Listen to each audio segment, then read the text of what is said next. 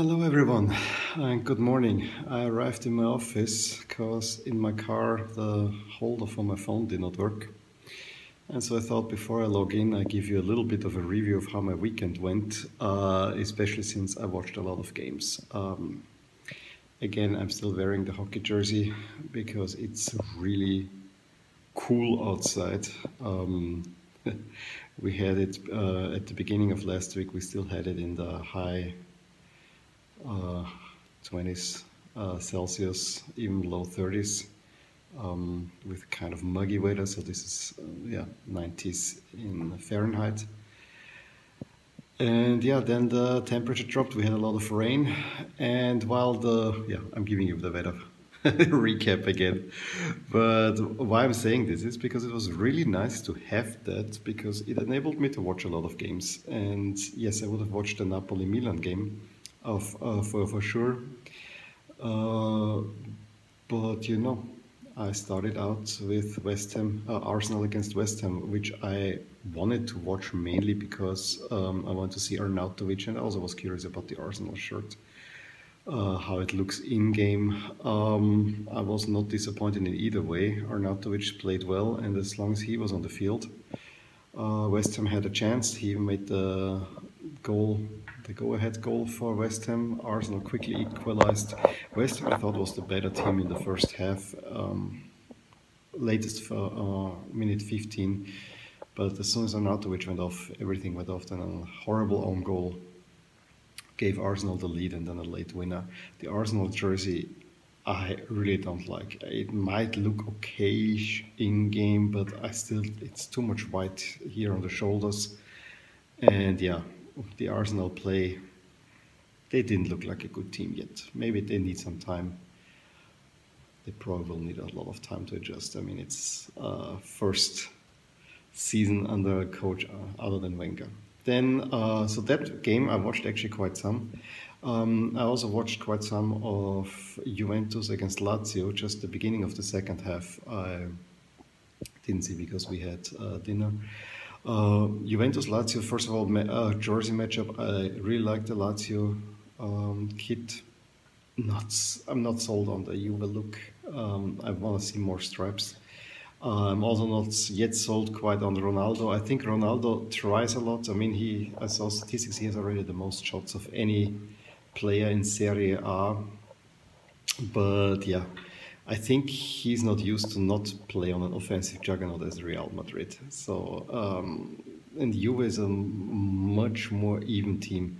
And you saw it, I mean, the first goal, I think it was Ljajic, was a team goal, beautiful goal. Up until that point, I thought Lazio was better. They played well, but yeah, Juve is deadly. They had once Khedira hit the post, that's when Juve took over and never looked back. And of course, there was the slapstick second goal where Ronaldo should have made it, but the keeper just got a touch on it, so it went on his heel, and instead of going into the goal, it went backwards, but Mandzukic volleyed it in, and yeah.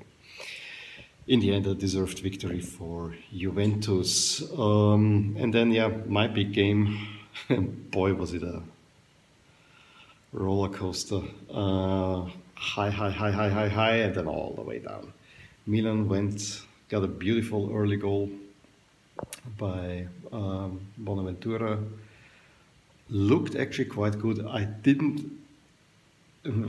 say I didn't like it. Whenever they tried to defend, they played a lot of short passes out, and Napoli pressured high, and this was too close for comfort to the goal for my liking. It worked well. But yeah, they even got the second goal. It was already at that point when they were 2-0 up. I think it was 9-3 shots for Napoli. Milan had 2 goals, so I always was a little bit nervous. And yeah, Napoli got the quick goal to cut the deficit, and then an equalizer. And I think from the 60th on, Milan was just didn't have any power in them anymore. I think they played very intensive, and then yeah, it just fell apart from there. Mertens, after Zielinski made 2 goals, the second of which was also a great goal, and then Mertens scored the winner, and there was no coming back.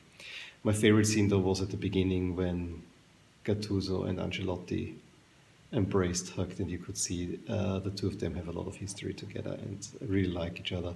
Seeing Ancelotti coach against Milan was also odd, but yeah, he has not been the coach since 2009. So yeah, has been a while that he was. But for me, it's still, for me, he's the last great Milan coach. Allegri is maybe a close, well, came close, but yeah, his last season with Milan was just not great. And it hurts me, pains me that he's not so successful with Juventus in a way. Again, I don't know what Juventus did better than Milan back then, but I think, yeah, they got the stadium. Can be as easy as that.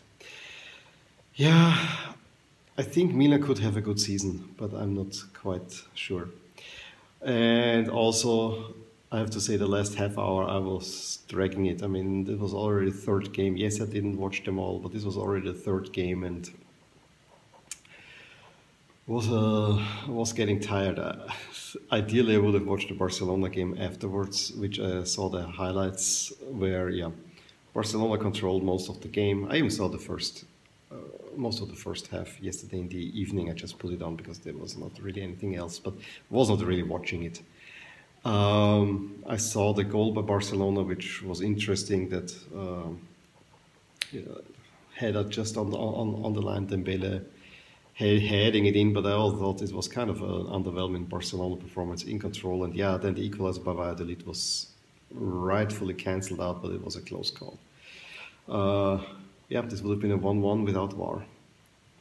But the other games that I saw, I really would have liked to watch my favorite team here in Austria, LASK, but I don't have Sky, and I don't see the point. I mean, I watch all of these games on DAZN, which is great for me. I mean, you can flip-flop around.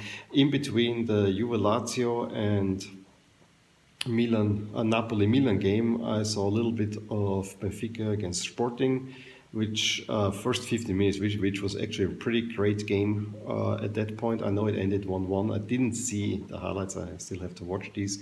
I also saw a little bit of Ajax against Emmen. Was enough to see the fourth goal. Yeah, in both cases, I like the jerseys. All classic looking in my book. Yeah, that also, I have to talk about the jerseys, Napoli-Milan. The Napoli jersey looked good in game. Again, the sponsors draw me off. The Milan jersey passed the smell test. It looks like Milan. I didn't like the black pants, but again, Napoli played at home, so that was fine. I actually expected Milan to play in the away jersey, but seemingly they went with the home jersey, which was a fine matchup. I actually like it that way.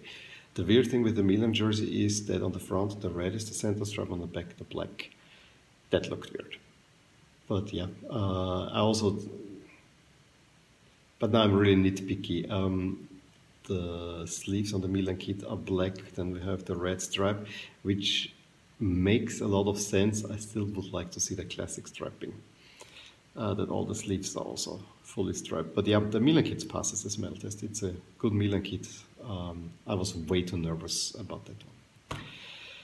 And so yeah, I thought Sunday I won't watch that much, because if I looked at it, all the games that were interesting were kind of late, and I was surely not going to watch a late game, because these days I'm an early bird. I'm here at the office, it's before 7 o'clock. And yeah, for that reason I don't watch the late games. I watch them maybe on a Saturday, maybe on a Friday, but not on a Sunday. But as the season goes on and weather gets even cooler, I might go back there. We'll see. But yeah, I wanted to watch LASK. But yeah, I don't have Sky, and it's not worth it. The DAZN is €10 per month. Sky would be almost 20 or 30 a month, and there I can only see the German and the Austrian Bundesligas and Champions League, which most of it I get on the DAZN anyway. The DAZN is a great. I really gotta give it them. I love it. Even the German Bundesliga, if I cannot see live games, if I want it, I can watch the highlights, and I saw the Bayern against Hoffenheim highlights.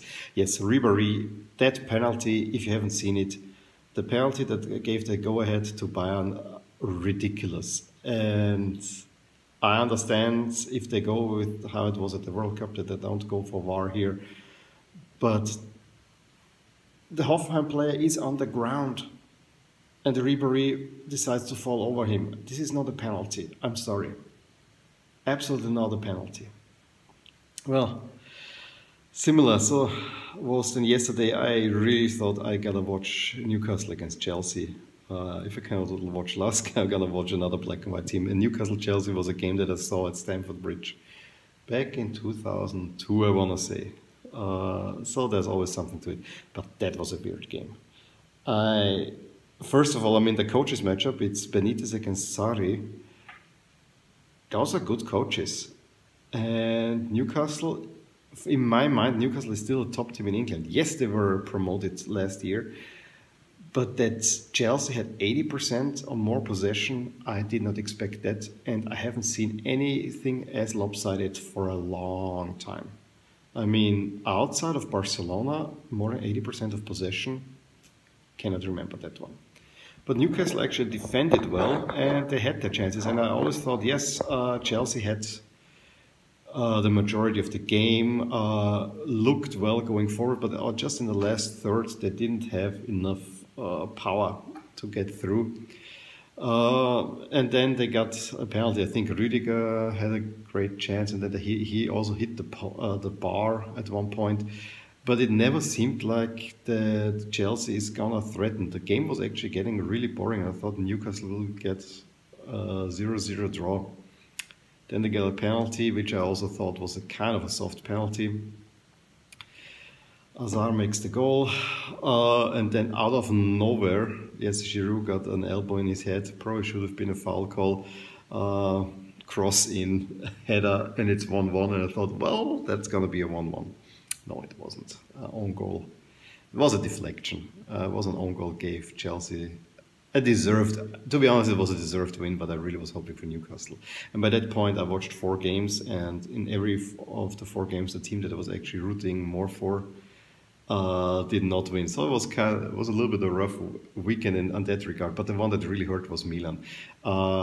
Juve, Lazio, if Juve wasn't so dominant, I think I would be more for Juve than Lazio, but yeah. It's a pretty even matchup, I have to say. Juve, the sympathies I have for Juve is because of the black and white. But the way they dominate less and usually get the calls, that doesn't make me like Juve. So I watched that game, and then, yeah, it was the rest was, yeah, I saw quite some of Valencia, Espanyol against Valencia. Saw the end of the first half. That was a dreadful game at that point. Had dinner, halftime. Came back in time to see the go-ahead goal, which was a beautiful free by Gamero, however he's called. Free kick, hits the bar, goes right behind the line and jumps out, and without VAR this would not have been given, so I was happy to see that this was given. And then, yeah, second goal, I think it was a horrid defending mistake, and they made it quickly 2-0 and never looked back. Valencia, also in my mind, Valencia is a great Spanish team, but they didn't look that good. I also didn't like in play the look with all white and then black socks. Didn't like that one. Speaking of socks, also West Ham, I liked the West Ham away kit, but I didn't like the yellow socks going with that one. Espanyol kit looked nice, and yeah. So that was basically the evening then. I saw in the morning the highlights of Real Madrid against Girona. Yeah, Girona got the lead, but once Real Madrid got rolling, they really got rolling in the second half. Girona had nothing in them anymore. So that was kind of, and then, yeah, Schadenfreude. Inter against Torino. Inter jumping out to a 2-0 lead, and then Torino should have won it. I'm still happy that they got the 2-2. Well deserved. Well deserved, Torino. Yeah, that was my weekend, my recap.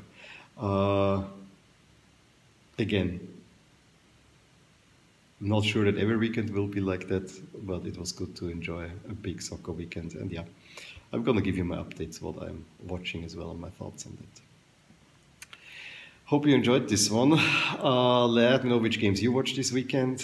I'm probably not gonna watch Manchester United against Tottenham tonight. Again, it's too late, but maybe I'll put it on in the morning, not watching the score, watch the highlights. But yeah, let me know what you thought, what you watched, how you agree with my assessment of the games that I watched. If you watched those, give me a thumbs up if you liked that video, and subscribe to this channel if you want to see more of these. I'm gonna have tomorrow the Serie A videos, the first one up, Wednesday too. And then yeah, we're already in Champions League. Up until then, I'll talk to you soon. If you enjoyed this video, please hit like and subscribe to my channel. If you've already done so, I would like to thank you for your support. It is very much appreciated. Also, check out the accompanying blog at the link provided in the description below and at the end of this video. Thank you for watching, and until next time.